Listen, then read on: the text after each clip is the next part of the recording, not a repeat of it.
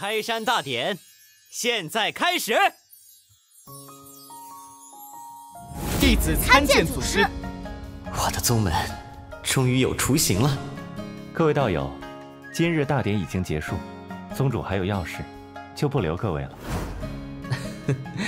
我等会儿自行下山，就不劳烦康护法相送了。当初果然没有选错，现在加入宗门，真的就像大梦一场。可不是嘛！宗门一下子又多了50多位弟子，又热闹了几分。你们接下来先跟着我，去安置好住处吧。有劳师兄。分配好住处之后，在周围转转，熟悉一下。明日开始正式讲习。是。有徒弟就是好，说他们一句，他们就能帮我做好了，舒坦。招收潜力值25的弟子超过30位，恭喜宿主完成主线任务2.0，系统正在升级，抽奖暂时禁用，任务延迟发布。暂时没有新任务，舒坦。怎么这丫头还没走？林宗主，明月就要下山去了，特来告辞。燕道友倒是懂礼，只是一枚朱燕妖童作为开山贺礼分量可远远不够。我明白，明月保证还有后报。但愿燕道友的后报本座承受得起。那是当然，要不然林宗主的报复，明月可承受不起。哎，我在你们心中就是这种形象吗？啊，对了，还有一事。宗主还有燕仙子，久违了。原来你现在追随了林宗主。本座唤他出来，正是想问他，是否有兴趣随你一同返回太虚观。我觉得某条龙是不会愿意回去的。哦，在我这什么好处没捞到，还时不时被恐吓，也不愿回去。当日留你在这里有多方面原因，如今你若想返回太虚观，本座绝不留难。不，宗主，我不要回去，我在这里待得很好，你千万别赶我走。我去，你怎么画风都变了？林宗主，是这样的，谢瑜在我们太虚观龙池里和一条雌性太古天龙结成了夫妻，那条雌龙是妖王级别。嗨，闹了半天是夫刚不振，怕老婆呀。妖族都这个德行，丢男人啊，不对，丢男妖的脸呢。哎，那好吧，你不愿走就算了。我死也要死在玉京山。既然谢瑜愿意留在玉京山，那明月先行告辞。去吧，本座还有要事，就不送了。啊，看来林宗主不愿我们打扰啊。整座山门洞府引入虚空乱流，行踪不定。这种情况下，便是想找他的麻烦也难。除非我太虚观中元神大能们倾巢而出，合力搜进虚空，才有可能堵住他。你知道那是不可能的。是，我知道，他不是妖族，更何况还有其他人在一旁觊觎。我太虚观若是倾巢而出，露了破绽，想必很多人乐见其成。对了，庞师弟，你是何时练成了这样一具元婴后期的分身？我看你本人还不是元神境吧？各有各的机缘罢了。燕师姐，你又何尝不是如此？不说了，我要回白云山去了。这次若能有所收获，一半功劳记在玄门之主身上，另一半就要多谢师姐你了。感谢你们联手给我上了一课。燕仙子，你这位师弟不简单呐。若说不简单，这玄门之主更不简单呢。只是不知能不能扛住接下来的挑战。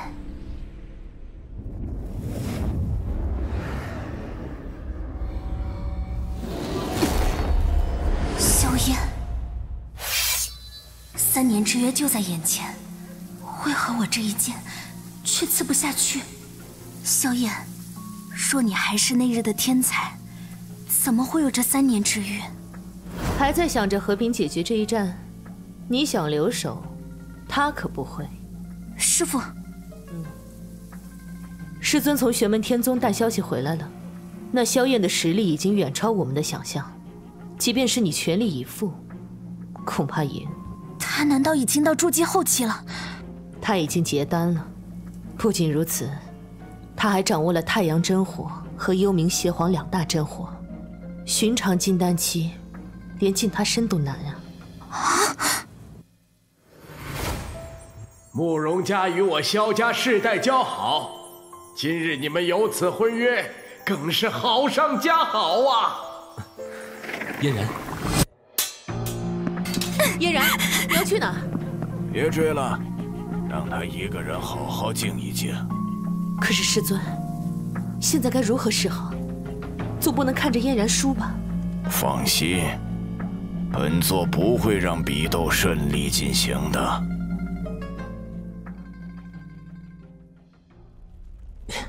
这炼丹多是一件美事啊，真的能炼成，成功率不足1成的丹药也能炼。这丹房加上这天外星火炉，能给炼丹成功率提高将近6成，太神奇了！师傅真牛啊！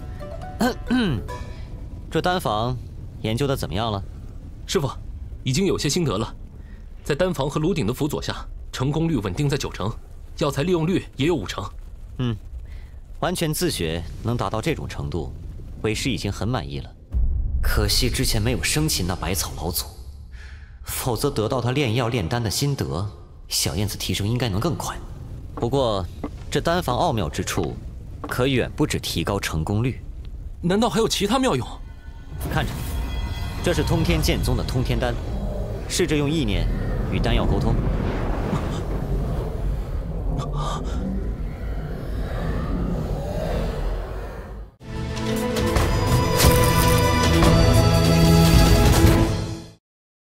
师傅，这是通天丹的丹方。师傅，咱们的丹房竟然还可以由现有丹药逆推丹方。没错，正是如此。好在我之前查阅了系统，不然怎么能顺利装成功呢？若是有丹药落到我的手里，凭借回天金阁，便可使那些失传的丹方重现于世。那岂不是无敌？所以为师将这丹房交由你，就是希望你能物尽其用，壮大宗门。弟子定不辜负师父厚望。往后你就多留意那些珍贵的丹药，但也不要荒废了修炼，毕竟3年之约就要到了。3年之约。小燕子，控制住你的情绪。不好，弟子知错，一时间好像失去了理智，还请师父责罚。就罚你在这丹房反思，直到你能控制住你的情绪为止。你现在已经是金丹期，真火一出，便要杀人于1瞬，切不可被仇恨冲昏了头，否则定要铸成大错。师父，控制住情绪吗？看师父的样子，好像话还没说完。3年之约，这2个人的感情纠葛会善了吗？系统升级完毕，新任务即将发布。新任务。主线任务2.1，扬名立万，扩大影响。任务说明：从即日起，宿主需完善宗门各项基础设施，并在整个天元大世界扩大自身宗门影响力，世界范围声望超过80，时间限制10年，超时将抹杀宿主。全世界声望超过80，高啊！这个世界有大周、大秦2大皇朝，宗门无数，山脉城镇河流数不胜数。不使劲坑我吧！2.1的任务比2.0难的不止1点呢。还好我在昆仑山北路声望达到了95，这边应该是不用管了。提醒宿主，个人声望不等于宗门声望。宿主在昆仑山北路的个人声望为95，宗门声望仅为75，请继续加油。升级之后连阴阳怪气都会了是吧？此次系统升级至第3级，宿主每月月初将会自动获得1次抽奖机会，请不要消极怠工，否则我会抹杀宿主啊。原来升级就是变得更加会恶心人了，够行的呀！对付你这玩意儿就得抽奖，把好东西都抽了，亏死你们！对，我们亏的都上市了。哼，抽就抽。哇，天灵补缺丹，永久提升服用者的根骨，不错。配合丹房的丹方推导，可以无限续杯。就这个了，给我种！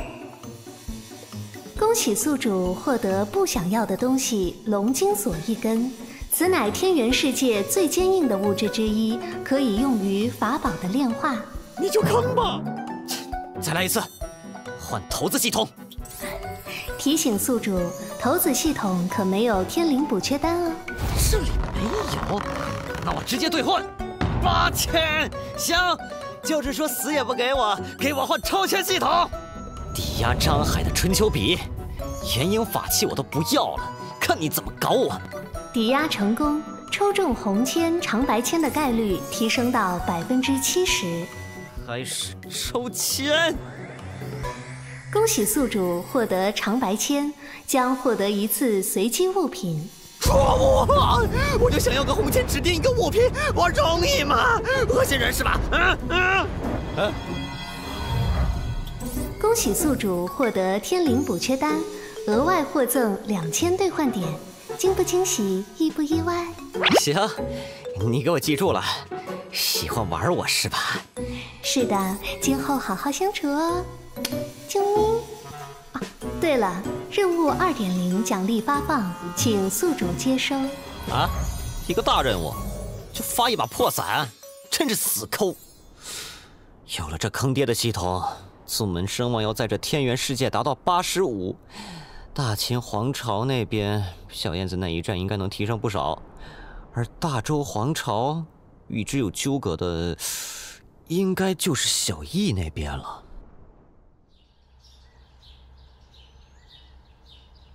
朱毅成金丹了，玄门天宗林峰，真是好生眨眼呀！进来。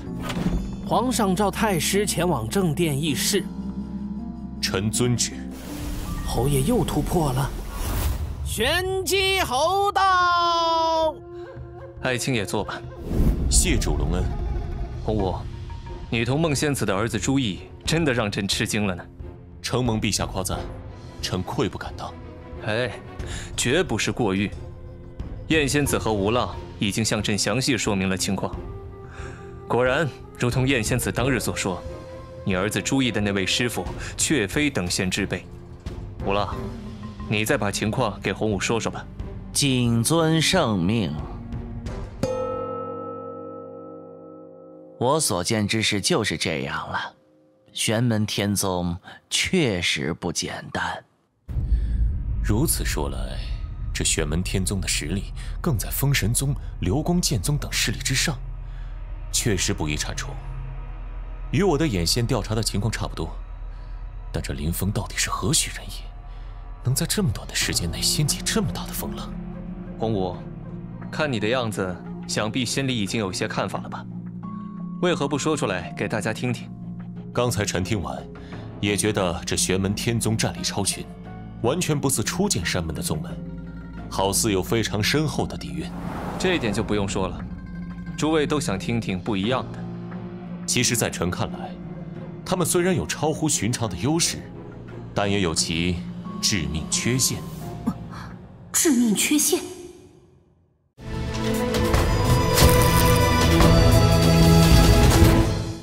玄门道法神通虽强，弟子门人能以金丹气修为抗衡元婴气修士，但这并非绝无仅有。林峰座下弟子全都有元婴期法器，大大提升了他们的实战斗法力量。因此，玄门道法神通不应低估，但也同样无需高估。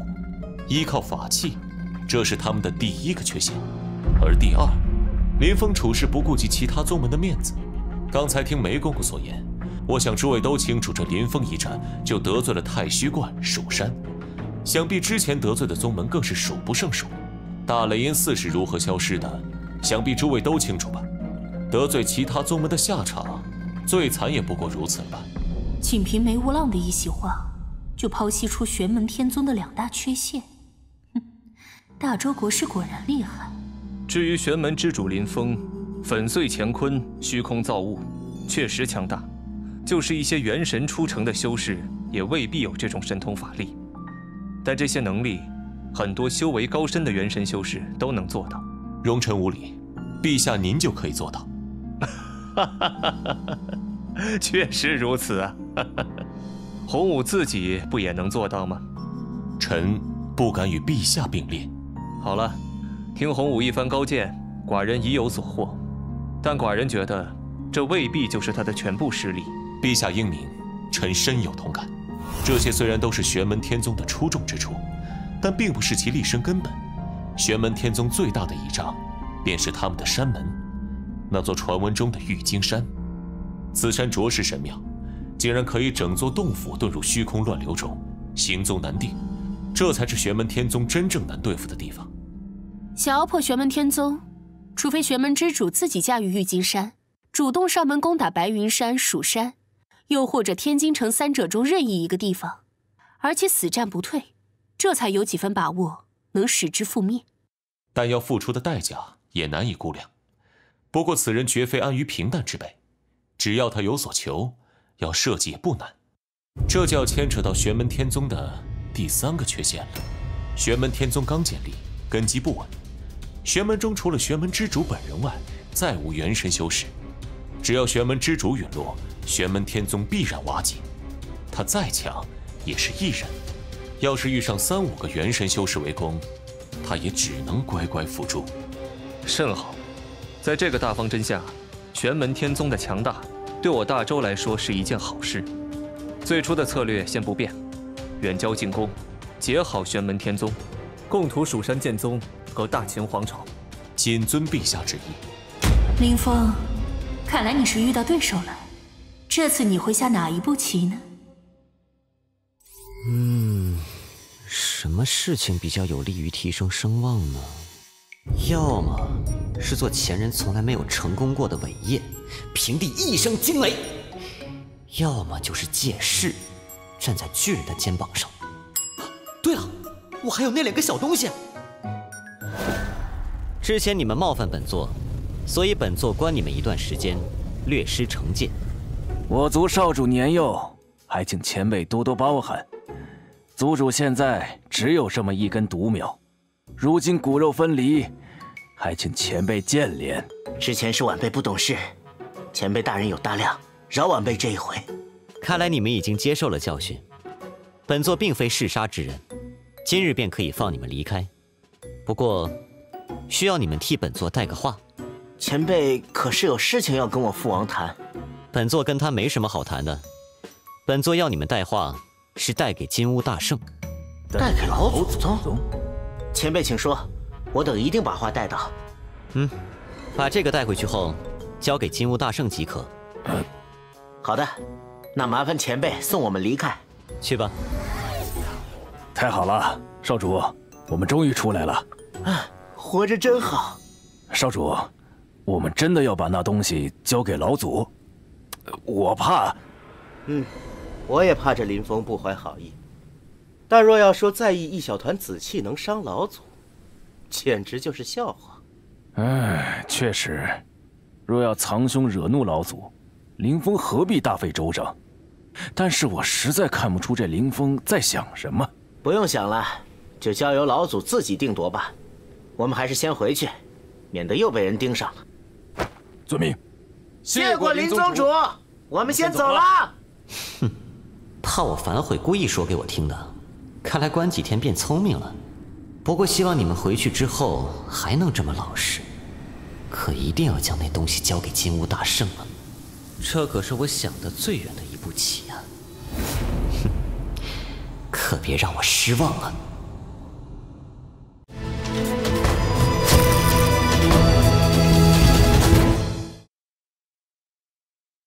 小燕子道心不稳啊。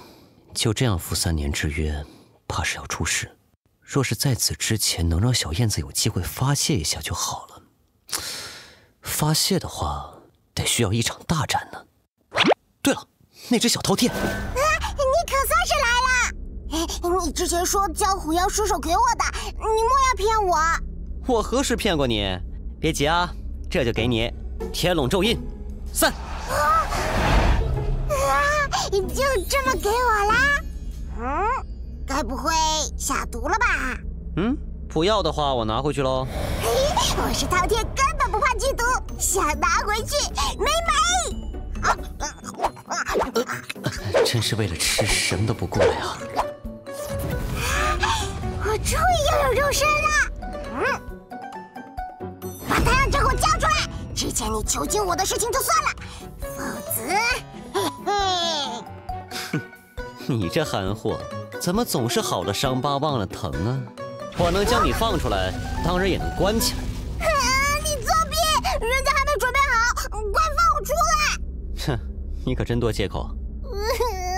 人家知道错了，饶过人家这一次吧。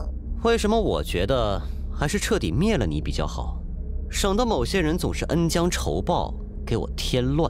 切，关了我这么长时间，还不准我抱怨2声。行吧，放你出来。坏人林峰，你还说要给我太阳真火呢，快拿来吧！我既然说了会给你太阳真火，便不会食言。但你最好乖乖听话。都说拿人手短，吃人嘴短，这点觉悟，你总应该有吧？肯定有，肯定有。好，黑水玄冥，我终于掌握了太阳真火。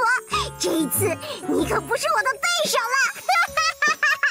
这回，除非你躲在玄冥一族老巢里不出来，否则我一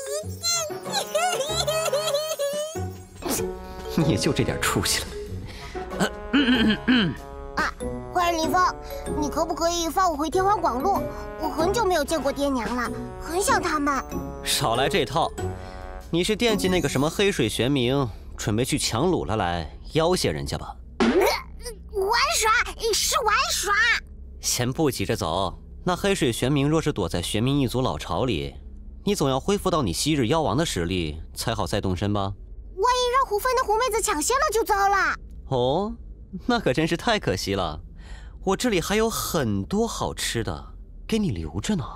比方说太阴真水，又名邪皇，9天无相罡风，还有1/3庚金虎王的妖鹰精华。我留下，我留下，我留下。我听话，能放我出去？别慌别慌，黎明的曙光就在眼前。饕餮，4大太古凶兽之一，与混沌、穷奇、桃物并称的凶兽之王，性情贪婪，吞吃万物。极盛之时，甚至可以吞天噬地，灭亡众生。传言每一次饕餮出世，都要带来毁灭性的灾难。而在此时的玉京山，我终于自由了！这么多好吃的，我要通通吃光！嗷嗷嗷嗷嗷！天哪，我不是在做梦吧？这么多好吃的，人还是不要吃了，否则那个家伙多半要跟我急眼。其他的我就不客气啦。是吧？能吃多少算你的本事。不过这不是免费的哦，好好帮我训练一下他们。本作有只灵宠，是一只未成年的饕餮，现在正在山上活动。南华和世豪不要插手，小燕子你们几个负责把它生擒活捉，这算是为师布置给你们的一项作业。啊，是。也让你们几个小子知道一下，大千世界无奇不有，强者有很多，容不得你们有半点松懈。吞吞现在是妖帅巅峰，融合了庚金虎王的肉身和太阳真火，再加上本命神通，可得打起12分精神哦。好快，那是师傅的药材，不能吃。果真没有骗我，真有太阴真水啊！那我就开动了。糟了，完全不是对手，该如何是好？才这么点呀？哎，还有没有啊？有的话都交出来。已经没有了，刚才那些已经是全部了。怎么才这么点啊？刚够漱口而已。是。招待不周，还请多见谅。居然真是一头纯血饕餮！宗主真弄了一头饕餮当灵宠啊！谁是他的灵宠啊？不知道别乱说，小心我打你啊！哎呦，性子还挺野。作为前辈，我告诉你，小性子可以耍，不过要注意时间和地点。宗主已经明确放话要抓你回去，还是乖乖跟老龙我走吧。宗主只说了2个护法长老不得出手，却没有禁止我参与。我要是成功把这头饕餮抓回去，想来宗主不会亏待我吧？哼，人不能吃，吃个灵宠总没问题吧？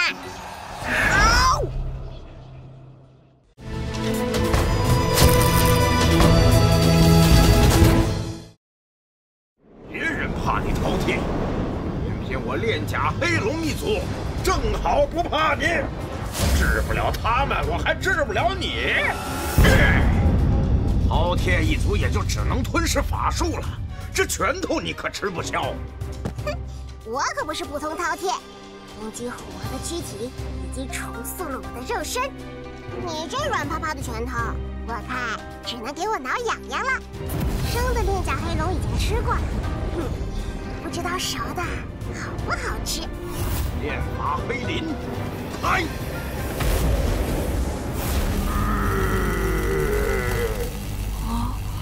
完了，师傅刚交给我的药田，全完了。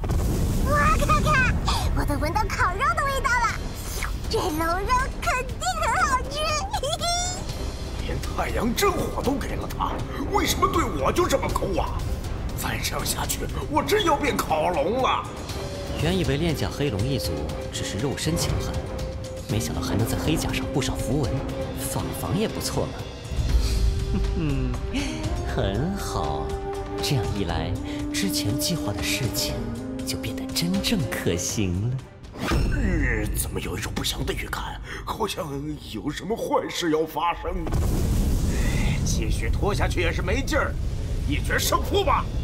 看我的肉身力量先击倒你，还是你的太阳真火先攻破我的炼法黑鳞？好，这可是你送上门的。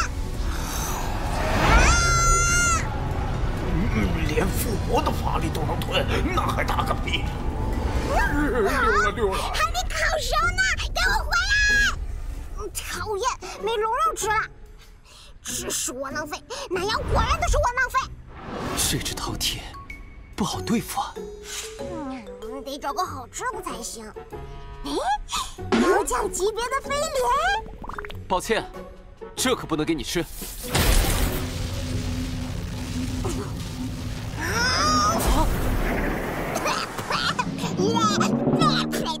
这是什么东西啊？太难吃了，好难受，我的肚子都不舒服了。我中这一招，肉体都得毁灭，全都没了。师傅交给我的药草，别人的心血就这样被你糟蹋了，给我赔！五师弟，太阴真水的量已经超出师弟的控制范围了，但是我来捉你。明明还有这么多的，刚才还骗我说没有，你这人太不诚实了！给我好好道歉！既然僵持不下，看来得出杀招了。黄泉之水，太难吃了，好讨厌！这珠子倒是个好东西，就是不知道味道怎么样。骚！黄泉珠被饕餮的神通射住，我竟然收不回来。想吞我师弟的宝物，那我这东西，你想不想要？这珠子我不要了，你这个真货，我今天一定要吃完。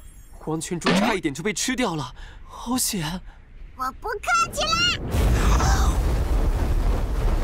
味道好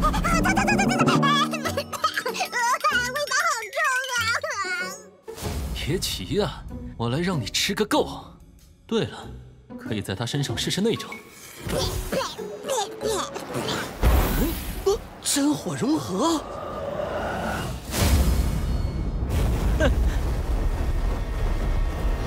大师兄，这小子疯了！不会错了，火中帝王就是小燕子的天命之路。阉人，吃我这一招！住手！小燕子，你这个法术还有待完善，不要在玉京山上释放。师父，我的情绪又失控了。不怪你，为师应该多疏导你的。这个东西，不知道你有没有胆量来一口？算了，这东西一看就会吃坏肚子。不过你等着，等我结出妖婴晋级妖王后，一定回来尝一尝。师父，雀头饕餮很强，我们师兄弟几个一起出手的话，倒是可以围杀了他。但想要生擒他，难度着实不小。但想要生擒他，其实不是什么难事。凡事多尝试换个角度思考问题，好好想想他有什么弱点。关键是在弱点上。弟子明白了。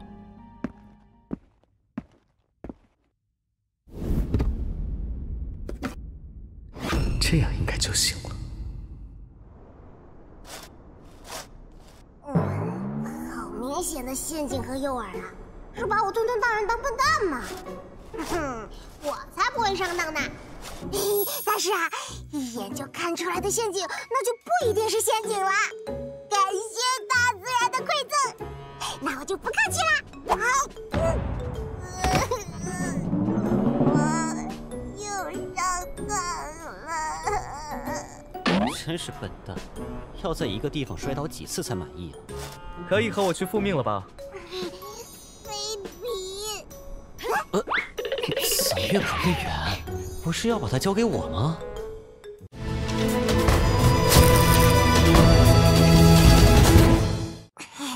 可恶的林峰，连弟子都这么狡猾，竟然诱骗我这么蠢酷的饕餮。这样的话，二师兄应该就找不到了。你能不能温柔点儿？嘘，小声点儿，别让他们发现了。我就不！真是麻烦死了。不过这下应该就没有人会来了。你干嘛要救我？谁说我要救你了？嘿嘿。你想做什么？人家只跟黑手玄冥玩的。谁要跟你玩啊？求我都不要啊！那你将我带来这里做什么？好眼熟啊！对了，我的族人看见好吃的东西时就是这样的目光。难道他要吃了我？等等！你不会是想吃了我吧？那当然了，要不然我抓你做什么呀？昆仑山的灵兽我都吃遍了，今天想换换口味。太古四兄那么大的名头，肉的味道应该不错吧？不好吃的，一点都不好吃的。从来都是我们饕餮吃别人，怎么还有人要吃饕餮的？爹啊娘啊，你们在哪儿啊？都说好饲料能养出好的肉食，吃了那么多天地异宝，照理说肉的味道应该不错吧？我原先的肉身被毁了，我现在这个肉身是吞噬庚金虎王残躯后自己重塑的。庚金虎族，哼，那也不错呀。这庚金虎妖的肉我也没有吃过呢。哎呀，可是很难吃啊！你想啊，全是金像精气，硬邦邦的，瞧着都嫌硌得慌。真的？我可是饕餮，我们那么贪吃，都不会想着主动去吃庚金妖虎，就是因为太难吃了。唉，这样啊，那可真是可惜了。你说你怎么让人把肉身都给毁了？太好了，爹娘，我活下来了。哦，对了，肉不能吃，还有能吃的呀。你又要干什么？那啥，有个事告诉了你，你可别跟其他人说啊。其实吧，我最喜欢吃的东西不是肉，而是什么？瘦奶。这么大了还喝奶？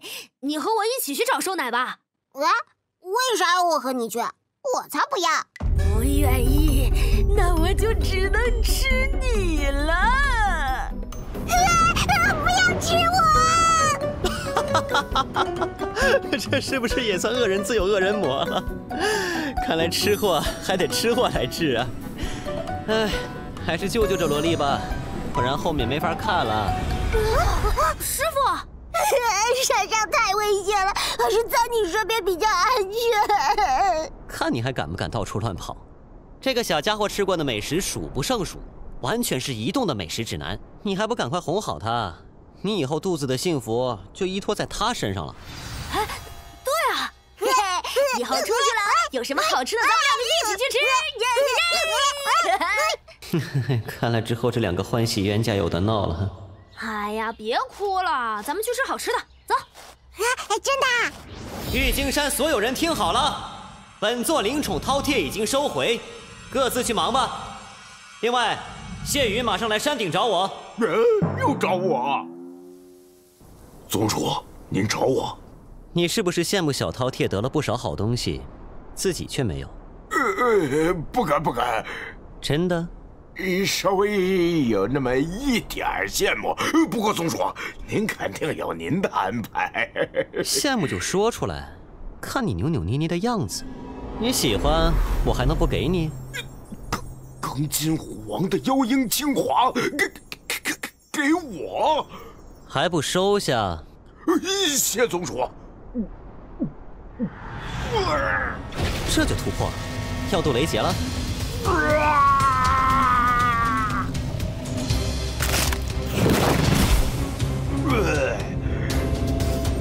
终于晋升到妖王了，全赖宗主成全，谢于方才能有今天。日后上九天下黄泉，谢于愿鞍前马后追随宗主。上九天下黄泉倒不必，不过眼下本座还真有一件事情需要你出力。宗主请吩咐，老龙绝没有二话。你之前同那饕餮交手时，曾经使用了一种防御式的神通。那是我炼甲黑龙一族的天赋神通，名为必咒炼甲，是以妖力凝结成特殊的咒文，灌注到自身鳞片上，能抵挡大多数法术咒术的伤害。如今晋升妖王，防御力就更加强横。饕餮的太阳真火可奈何不了我啦。那要是他也晋升妖王呢？不好说，打过才知道。确实是一门不错的神通，如今本座正需要你的鳞片来发挥作用。宗主您尽管吩咐，老龙我……等等，宗主，您刚才说要我的鳞片来发挥作用？没错，本座要你的鳞片，准确说，需要你提供炼法黑鳞。宗主，老龙我，您别。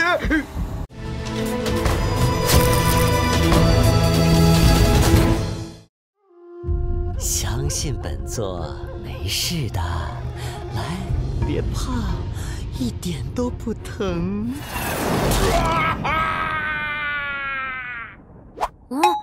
这是谁啊？叫得这么吓人，是被人扔进油锅里了吗？还是吃个不健康。偏要我自己动手，这是何必呢？让我好好感受一下这必咒炼甲。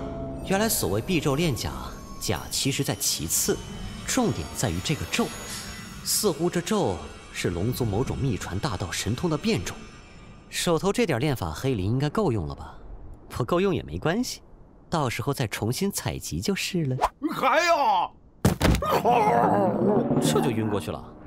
看来你是没法看到这惊世法宝炼成的那一刻了。结阴后第一次祭炼法宝会是什么样子呢？记住，不仅仅是法宝胚胎，品相也相当出众。真正炼制成法宝，威力在法宝中也是佼佼者。可惜现在还没有成就元神。不过，富人有富人的活法，穷人也有穷人的活法。起！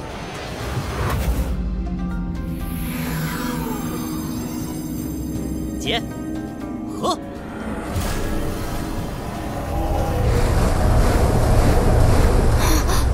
什师傅的方向。什么力量，竟然恐怖如斯？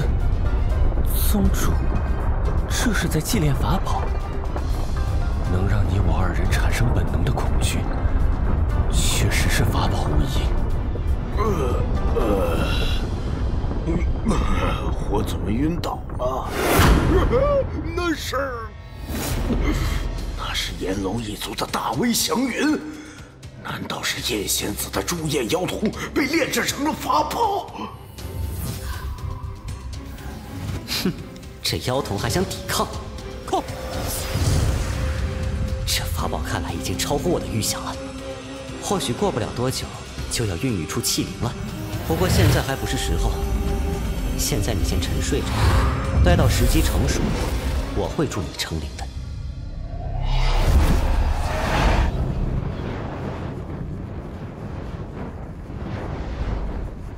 现在这些好材料，仅仅是组合拼凑，就能有如此强大的力量。等我真正晋级元神后，将之彻底祭炼，那威力就真的可以说是惊天动地了。恭喜宗主炼制法宝成功。以宗主的习惯，也不知这件法宝最终会便宜哪个小家伙。世豪哥我呀，比较看好小燕子哟。威猛霸气，勇猛精进，是我看好的男儿汉呢。那我赌年二弟子朱毅将最先结营。啊？那理由呢？天浩金丹有些特殊，先天九窍，要使整颗金丹圆满无漏，这个过程反而要比其他人多了许多爱难。萧燕掌控两大真火，实战斗法能力数一数二，但其为人性格过于刚毅，刚极易折，恐怕今后会吃点小亏，影响修炼。而您的二弟子朱毅，看似中庸，但其实冷静自制，每一步路都规划完善，一步一个脚印走得极稳，最不容易出现意外。所以，我最看好他。有些道理，不过嘛，宗主别说我们了，您又看好谁呢？你问我看好谁？这个问题现在还不好回答，因为这其中存在一个巨大的变数。这个变数就是小林子。未结丹的亡灵会是最大的变数。如果在小燕子三人还没有晋级金丹后期之前，小林子能成功结丹，那么本作就最看好小林子第一个结婴，而且还有另一个小变数。意识到自己的不足，就更要用心修炼，自怨自艾不足取。我感觉我不管再怎么努力，也追不上大师兄他们。你抱定这种心思，就真的一辈子也追不上了。哎呀，打起精神来！那个毁掉云水洞的仇人，只怕比那饕餮还要凶残。我这个样子，如何能为大家报仇？虽然性子柔弱了一些，但也是个知道好歹的人呢。宗主，杨青的性格内向温和，长此以往，恐怕不太好啊。性格虽有缺陷，但杨青的潜力其实还远远没有见底，这便是另一个小变数。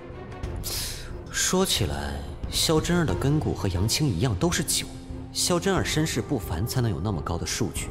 怎么看杨青都应该更强才对啊。杨青的心性意志要是能更加坚强一些，前途应该不可限量。希望吧。杨青若要提高，必须经受一场惨痛的巨变。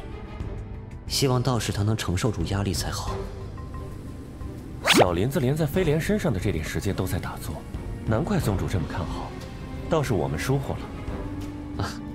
有样东西有劳二位帮我交给小林子，这里面是通天剑宗的7枚通天丹。宗主，这是准备出远门了？小燕子的3年之约就在几日后，我们得动身了。之后宗门还得有劳二位了。宗主放心。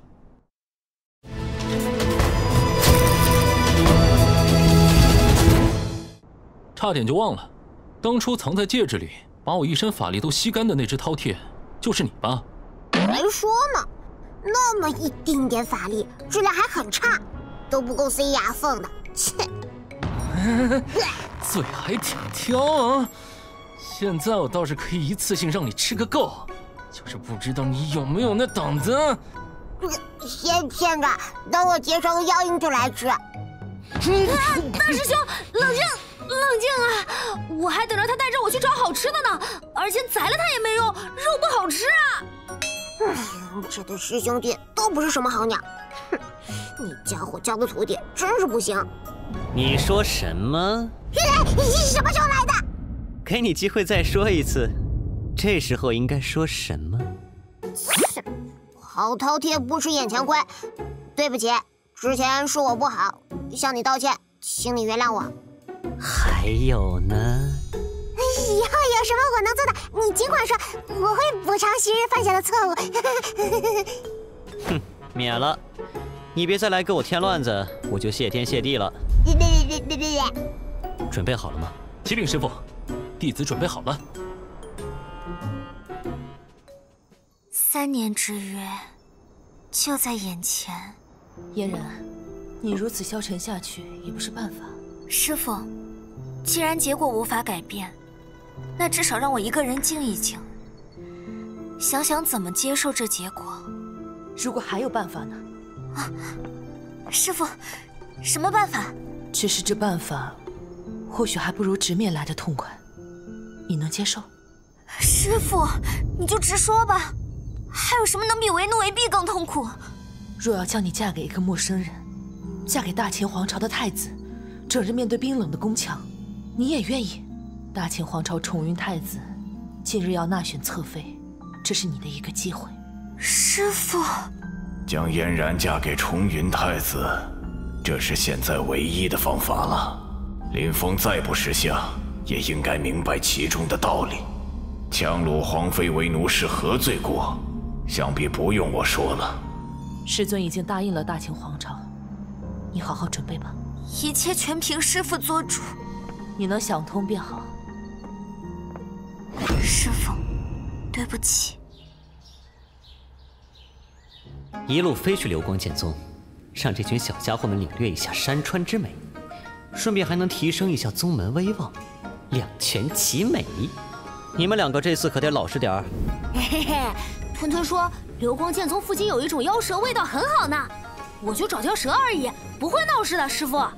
带两个吃货出门，总感觉有些不妥。还有，自从出来，小燕子怎么一句话都不说？不像她呀。3年了呀，终究还是要见到那个人。嫣然呢？还在洞府？让他出来吧，有些消息也该告诉他了。师尊，最近事情太多，让他一个人好好静静吧，就不要让他出来了。此事重大，让他尽早知晓，对他也不是坏事。让他来见我。怎么今天你好像有些不自在？还有什么心事？师尊多虑了，徒儿只是在担心嫣然憋坏了身子，毕竟她还有重命在身，可别坏了事儿。确实，得将她完完整整的交给崇云太子，我们才能松一口气呀。师姐，慕容师姐，师尊有请。啊，门怎么没关？师姐，没人。糟了，嫣然师姐。什么？他跑了？去找！一定要把这个孽徒找回来！邢云峰就是绝地3尺，各个角落都要找一遍。好啊！就为了一点男女私情，就弃宗门大义而不顾。崇云太子已经在来邢云峰的路上，我看到底怎么收场。师父。我记得碧云角说就在这里附近啦。师父，你们倒是轻松，想让我去哪儿就去哪儿，把我当成什么了？喂，收起你的气息，否则肯定把碧云角蛇吓跑了。臭丫头，别让老龙我找到机会，否则非生死了你不可。好汉不吃眼前亏。你们要的东西在东边200里处。嘿嘿，谢谢啦。师傅，我跟去看看吧，小心出什么意外。难得路上第一次开口，竟然是害怕天昊处理不了一个妖帅。师傅，我是担心他们碰到的人出事儿，不是担心那个皮猴自身。罢了，想去就去吧。奇怪，小燕子怎么忽然变得那么积极？有什么猫腻？来的可是青矮道友。原来是玄门之主当面，老朽失礼了。道友客气了，莫非是专程来迎本座的？应该的，应该的。妖王级别的龙族当作家，是想搞得全世界都知道你来了我这儿。流光剑尊的大名，本座也是久仰了，只是始终缘牵一面，这次要好好拜会一番。老朽出门前，碧宗宗主也提到过欲与玄门之主一晤。这老头子是丢了什么东西，正急着寻找吗？碧宗弟子慕容嫣然，昔日与令高徒之间似乎存在一些误会，年轻人斗气，老朽以为实在当不得真。您看呢？想毁约？这老头子又在玩什么骚操作？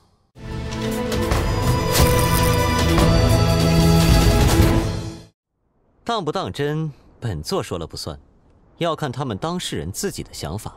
看来那慕容嫣然实力有限，必然不是小燕子的对手了。不过就目前来看，本座的弟子可是一直记着这3年之约的。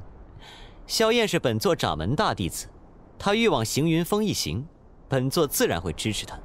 当然，本座肯定是不会介入比试的，本座只是来拜访一下贵宗的。那自然是欢迎。不过怎么不见林宗主的大弟子？他此刻应该正在忙了吧？快看，他来了！这碧云角蛇有3宝，全身上下最美味的地方就在它头上那个独角。它那根角是中空的，在那里存着一些琥珀色的液体，是碧云角蛇一身精华所在，极为美味。它身上第2美味的东西，是它鳞片开合间放出的绿色瘴气。别看是气体，吞服后味道可是1级棒。与之相比，蛇肉就只能排到第3位了。独角里的汁液还好说，气体有什么好吃的？也就只有你们饕餮能吃出这种花样了。是你不懂得品尝。待会儿试试不就知道了。这家伙好像也在捕食啊。那红色云雾好像是某人的宝物，他在炼化。里面好像有个人。吞吞，看来得出手了。那人如果被消化了，我可吃不下了。先活捉再吃，否则那碧绿云气就浪费了。想吃老子？这是什么妖魔鬼怪？得赶紧炼化这红雾逃跑才行。逃？想的倒是挺美。哼，好妖怪，你这天赋神通倒与我的八卦崩解有几分相似。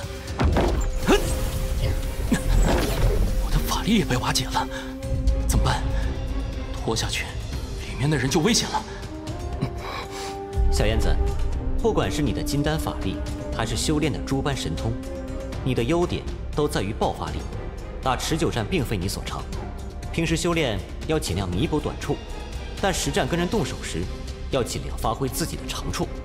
平时不管遇上什么对手，都要记得扬长避短，死了的敌人才是好敌人。别呀！大师兄，你快收了神通吧，蛇肉都快烧没了。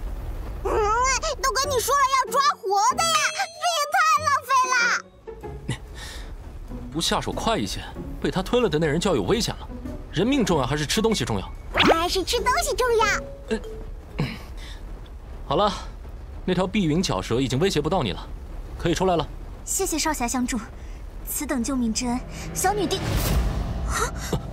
慕容嫣然，你认错人了。哦，大师兄，你们认识啊？不认识。怨谁呢？刚刚大师兄叫你名字了，你就是慕容嫣然，就是你甩了我大师兄。真有个性。以为金丹期的修为就可以随便侵入我，这便是玄门天宗弟子的素质吗？你甩我大师兄的时候，素质又高到哪儿去了？辱人者，人恒辱之。你以为你有什么特权？慕容小姐，你为什么会在这里？难道你忘记了我们之间的赌约？以你现在的修为，连我师兄一招都难以招架吧？我没有忘。今日既然相见了，那我们索性就完成当日的赌约好了。唉，筑基中期，你没法跟大师兄打的。那我也会全力一战。流光剑宗弟子慕容嫣然，请赐教。有情况，小燕子先不忙着动手。切，没好戏看了。此女有可能是从流光剑宗私逃出来的。流光剑宗在搞什么鬼？好像更好玩了。你们就当没有见过此女，先回谢鱼这儿会合。星云峰我们依然要去，到了那里以后，看看流光剑宗在玩什么把戏好了。阁下是？看来他已经完全不记得我了。敢问前辈是？本座乃玄门之主林峰，你便是与本座弟子萧燕定下赌约的流光剑宗弟子慕容嫣然吧？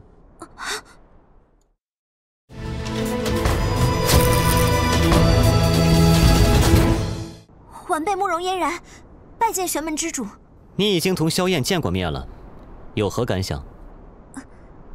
晚辈昔日年少轻狂，没有意识到我登门退婚，给萧燕和她的家族造成莫大羞辱，对此我深表歉意。但退婚之事，我并不后悔。尽管萧燕今日修为远胜于我，那也是她的造化和成就。我的婚姻我自己做主，我不后悔自己的决定。别这么说啊，丫头，她今天的成就就有你一半的功劳的。昔年有约，我若败于萧燕之手，自愿为奴为婢。但这个赌约，我却无法践行。我的家族，我的师门都无法接受这样的结果。但昔日的错误，我愿以自己的生命偿还。流光剑宗的青矮道友是你的师祖吧？他眼下就在此地向南300里外。他说是来迎接本座一行人，但现在看来，他似乎是来找你的。弟子不知师祖为何来此，弟子只是自己外出游历，正准备返回流光剑宗。那正好，本座这就唤青矮道友过来，你跟他一起回去好了。他愿意以一命偿还赌约，看得出她是个要强的女子。既然并非是为了逃避与萧燕一战，那么为什么？说说吧，你为何要从流光剑宗逃走？这慕容嫣然如此在意婚约，是为了自己的婚姻自己做主吗？3年之约在即，流光剑宗恐怕正急于找个后台以对抗玄门天宗。流光剑宗准备派你与谁联姻？蜀山剑宗还是大秦皇朝？晚辈不知道前辈在说什么。你无法接受做本座弟子的奴婢，怕让你的家族与师门蒙羞。但你有没有想过，你抗婚私逃，会将流光剑宗与慕容家置于何种境地？若是蜀山剑宗，倒还好说；若是大秦皇朝，你慕容家的根据地就在大秦皇朝的都城。重云太子乃大秦王朝储君，我逃婚极有可能牵连家族，这就是我的宿命吧。既然无论如何都逃不开，请前辈指点晚辈，师祖亲爱老祖的方向。看来他联姻的对象确实是那重云太子。不过，现在还不能让你离开，要先委屈你了。最近可有什么有趣的事情发生？那自然是林宗主乘龙飞越大半个大秦皇朝，亲自陪弟子赴约啊。你知道本座问的是什么？大秦皇朝储君重云太子最近离开了皇朝都城，行踪不明。有消息称，他前往大秦皇朝东南一带疆域。大秦皇朝东南地带，不就是流光剑宗的地盘，邢云峰所在的地区吗？他要亲自过来。本座听说，大秦皇朝出了个奇人。林宗主指的是他们的新丞相吧？传闻新丞相没有丝毫道法修为，却折服了大清皇朝朝野上下。不是修真者，却能闹出大动静来，看来此人必有过人之处了。多谢燕道友了。林宗主客气，祝林宗主此次行云峰之行一切顺利。得想个办法让你那师祖自己找到你，不过还得先去那个地方验验我的猜想。先去找小燕子他们会合吧。去行云峰之前，本座打算先顺路去一个地方，青矮道友可愿同行？好，林宗主有此雅兴，老朽自然乐意同行。既然如此，这就上路吧。啊，师傅，算起来，你也快3年没有回过乌州了。俗话说得好，富贵不还乡，如同锦衣夜行。如今，正是萧燕衣锦还乡的时候了。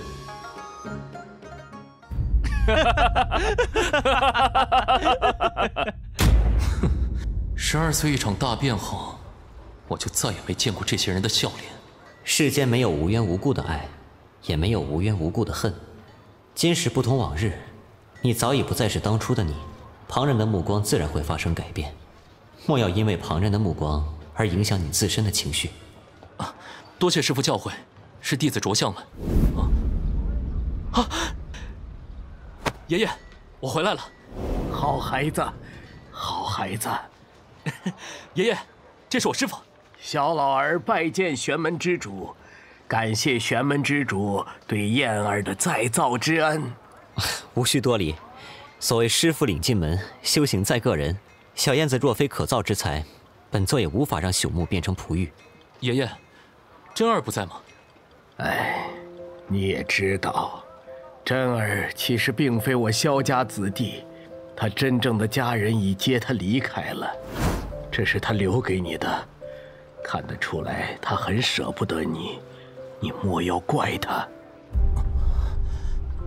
萧族长，你们翻新老宅的材料似乎颇不寻常。这些稀贵材料都是我大秦皇朝储君重云太子所赐，萧家实在不敢推让。这重云太子有点意思。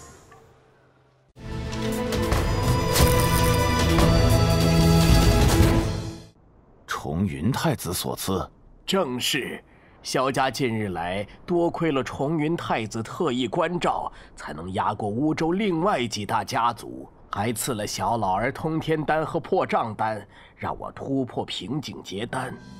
重云太子既然已经知道本宗以嫣然接亲的意图，但却似乎并不想与玄门天宗撕破脸。现在当务之急，还是先找到嫣然。哼，看来大秦皇朝没有和我强行翻脸的打算，只是这竟然不是那新丞相的主意，而是重云太子的命令。心高气傲、霸道、偏执、占有欲强烈，不达目的誓不罢休。他多年来都是如此，想来并不是演戏伪装。重云太子之后，必然还有幕后之人，会是谁呢？难道是大秦皇朝那位新丞相吗？有意思，你有千条计，我有老主意，大家走着瞧吧。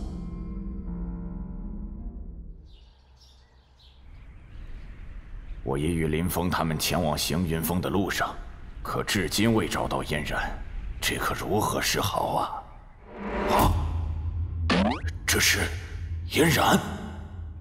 趁着林峰不注意，赶紧将嫣然带走。还不醒来！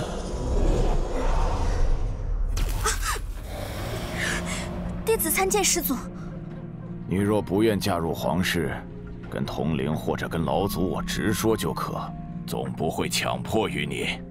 之前是弟子鬼迷心窍，现在已经想通了，我会听从宗门的安排。此前犯下的错误，甘愿领受一切责罚。责罚日后再说，你先把你离开行云峰后的事情一五一十告诉我。你是说那玄门之主已经猜出了重云太子有可能纳你为侧妃，但还是主动放了你。他虽然没有明说，但从他的话语中看，显然是已经猜到了此事。我先前一直担忧林峰暗中扣下嫣然在贼喊捉贼，倒是无人应允，又放了重云太子的鸽子，我流光剑宗可就大祸临头了。可林峰知道了联姻一事，却主动将人放回来，他到底想干什么？林峰此人真是难以看透。罢了，先回山。那里便是行云峰了吧？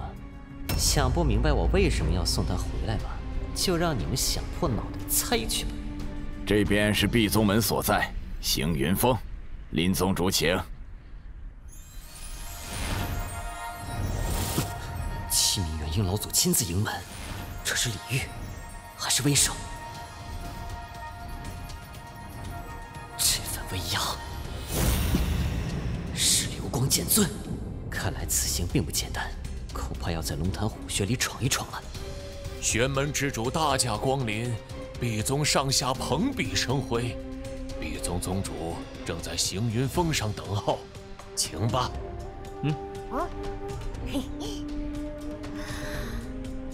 玄门天宗弟子石天浩见过7位前辈，替师尊谢过流光剑宗诸位前辈，并向流光剑尊问安。此次失礼果然得天独厚，若有法器辅助，可与元婴期修士一战。不过再怎么天才，你也不过区金丹初期，而那黑龙虽是龙族，却刚成妖婴。诸位，我们也别让人小瞧了。皆饮9天清气入体，元婴中期修士嘛，比起法力，确实比谢瑜更胜一筹。但实战搏杀，可就未必了。